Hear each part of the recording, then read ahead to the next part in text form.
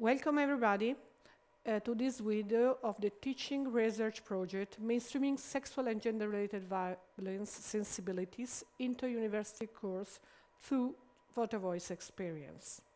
In this video, we are going to introduce what we understand with the concept gender relation violence in order to establish a common base for our work. This video, the material for this video, has been produced by myself, Barbara Biglia, from the Universitat Rovira Virgili of Tarragona, Spain, and my colleagues Alejandra Araiza from the University of the Estado de Hidalgo of Mexico. Let's see, what does we generally think when we use the term gender violence? The stereotypical idea of gender violence is the one represented in this image. So normally gender violence is mostly understood or mostly conceived as something physical. The psychological part has been introduced or has been understood as gender violence in a second term, and this mostly considered as something sometimes is considered as something not so important. A part of this idea of this physical violence, one of the things that normally is common when we think about this concept is to believe that there is a person, a single person, that is a clear perpetrator or aggressor in this violence. This vision is extremely individualistic and didn't recognize the social complicity in the production of the gender-related violence. Another of the idea that related with this is that women that receive this violence are normally conceived as passive subjects that are unable to take any action or unable to decide on their life. And for this reason, they are subjects that have to be protected by legislation, by norm, by policy, and whatever. This is, as we say, the stereotypical way of understanding gender-related violence, But in fact, there exists different concepts to approach these problematics, and these concepts are related both with the context, the social context in which they are produced, and the legislation to which they are related. For example, for instance, in English, it's quite common to use the expression gender-based violence to mention the fact that this violence is based on the gender construction of the subjectivities, or the term gender violence in general, or the term domestic violence that put the focus on the specific space of the house in which the violence can be reproduced. We want to highlight that the use of this term have a specific effect in the way in which we approach them. For this reason, we have decided to use the expression gender-related violence, and we use specifically the plural violence, even if we know that in English it's common that violence is used singularly, but we want to highlight the fact that there is many typology and many forms of expression of this violence. So we have used the Latin way of talking about violence in plural. So how we understand this gender-related violence is all those forms of violence that have their origin in a stereotypical vision of gender and in the power relation that this entails or on which they are based. That means that are not the gender of the subject that produce the violence the most important element, but the gendered relation that make possible this violence, that is a condition of possibility for this violence, and that make that this experience is lived in a specific way. Okay? Let's go on. Some expression of this gender-related violence, as I said before. There is not just one way, nor one subject that is that receive this violence. In this sense, we have take like 4 images to represent it.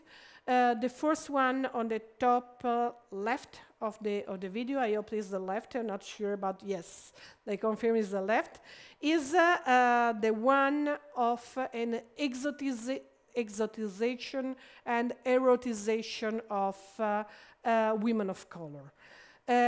Obviously, we didn't want to be Puritan and say that showing your body is a violence. If it's your choice, is a perfectly valuable choice.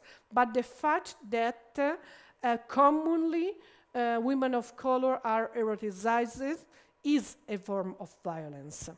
Then there is the typical patriarchal family in which the head of the family is controlling everybody, but especially the woman. There is also the violence, the gender itself as a form of violence, and in this case we have used a picture of the video in which a boy wants to dance, and there is a social violence against his choice.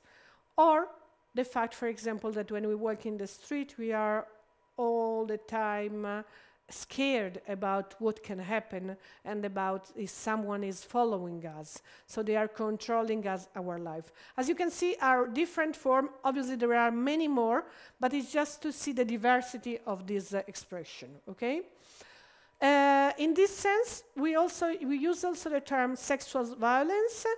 In first instance, because we are working this moment in the violence also within the university, and the sexual violence is one of the problems that we found are more concerning in these specific moments. We want to understand and whether this violence as a specific form of gender-related violence. And in this sense, okay, one of the things is extremely relevant to mention is that we cannot think that sexual violence is just rape. There is, even in this context, there is different expression of this violence, and we define it like all those cases in which our sexual freedom is violated, or that through our sexuality our freedom as subject is violated. So, obviously, there is the force to engage in sexual or sexualized acts, okay? But there is also the punishment of the public expression of our sexual preference is also a form of sexual violence. The sexualization or objectivization of the subject or their will, and also, as we show in the previous picture, like when we are walking in the street, a form of controlling or treating us. We say that that gender-related violence is not a violence that is performed just by one gender or a subject genderized in one way on another gender. However, we have to recognize that there is a specificity, and some subjects, for their inscription to one gender or another, are more often receiving this kind of violence. In this sense, obviously, women are one of these subjects, but also any children, independently on their gender expression or gender, and obviously all the LGBTI community that are strongly affected by these problematics. However, we want to highlight again that we don't have to understand it as a problem between subjects. There is many forms of violence that are social, communitarian, institutional, and sometimes also the inaction or the omission of a form of violence, for example, from a norm, is a way of violence in itself. So we have to understand and to approach in our course all these forms of violence, of communitarian and social violence, that make it possible, and to acknowledge the social responsibility we all have in this sense. However, is collective, is cultural, but the social position of the subject matter. And this means that intersectionality makes the expression of the violence and the capacity or the condition of possibility of reacting against this violence very different.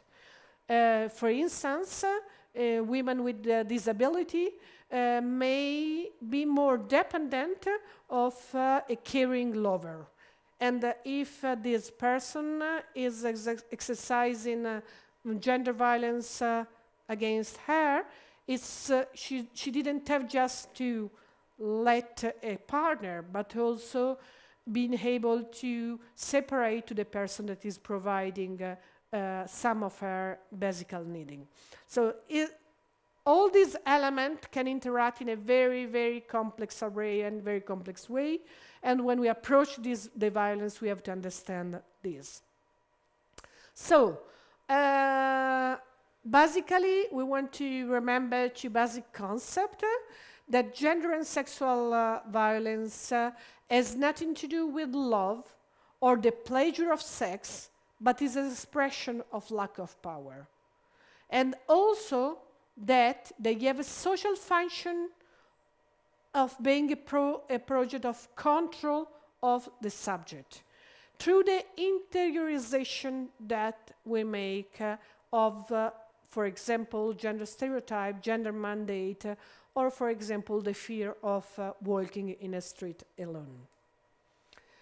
So, we have tried to explain you a little bit, just a short introduction of what gender-related violence is, and we hope you continue to work on it, and you experiment with the Photovoice to create a new understanding of gender-related violence. Thank you very much.